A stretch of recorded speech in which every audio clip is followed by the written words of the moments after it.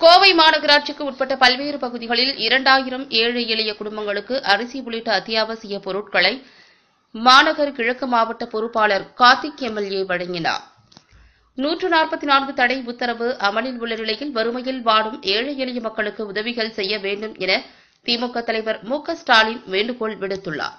இந்நிலையில் அவரது வேண்டுகோளை ஏற்று கோவை மாநகராட்சிக்கு உட்பட்ட 57வது வார்டு மசக்காளிப்பாளையம் காந்தி நகரில் 200 குடும்பங்களுக்கும், உப்பிலிப்பாளையம் 64வது வார்டு சிஎம்சி காலனியில் 200 ஏழை எளிய குடும்பங்களுக்கும், 75வது வார்டு சாரமேடு பகுதிகளில் 1200 ஏழை எளிய குடும்பங்கள், 60வது வார்டு ஒண்டிப்புதூர் மதுரை வீரன் காலனியில் 200 ஏழை எளிய வறுமையில் வாடும் குடும்பங்களுக்கு அரிசி உள்ளிட்ட அத்தியாவசிய பொருட்களையும், 55வது வார்டு தாமுநகர் குடிசை பகுதியில் உள்ள 800 ஏழை எளிய குடும்பங்களுக்கு முட்டை குஸ்காவுடன் மதிய உணவும் மாநகரி கிழக்கு மாவட்ட பொறுப்பாளர் கார்த்திக் எம்எல்ஏ வழங்கினார்.